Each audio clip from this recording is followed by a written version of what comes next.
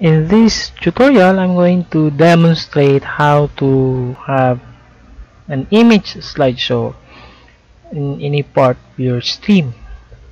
So the image slideshow allows you to view the images on a slideshow format. It depends on the fade, easy to scroll, and any other options. So let's go directly to the point. On your sources selector, click on this plus. And then we go to image slideshow. So a slideshow of image to your scene. So much of the images are supported. So you click add source, leave that one. Now visibility behavior, just leave as is. The slide mode, just make it automatic. Transition is fade. It depends on you if you want to swipe and slide. So always click the loop if you want to have looping images here. Now we have the plus and the minus. So the plus is to add image files, the minus is to remove, and this one also is to simply open individual files.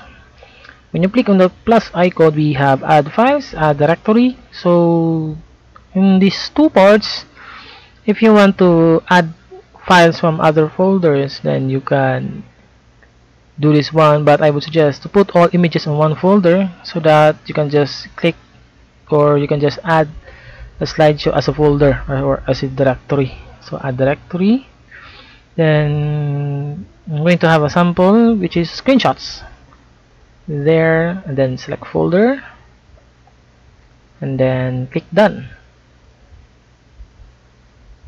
Okay, so here is the screenshot there, but if you want to adjust how many seconds it will display, it is in milliseconds, so I'm gonna change it into 5 and then delete the transition speed as is.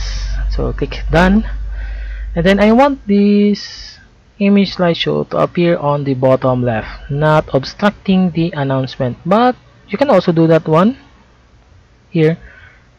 You can adjust the scrolling, you can drag it down, you can drag it away.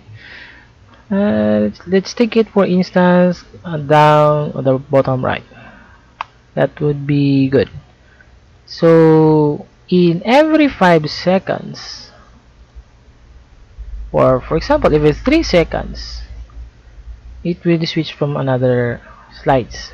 So let's have it 4,000, that is 4 seconds, 4,000 there. I click done, then you have an image slideshow of your stream, maybe to promote your sponsors.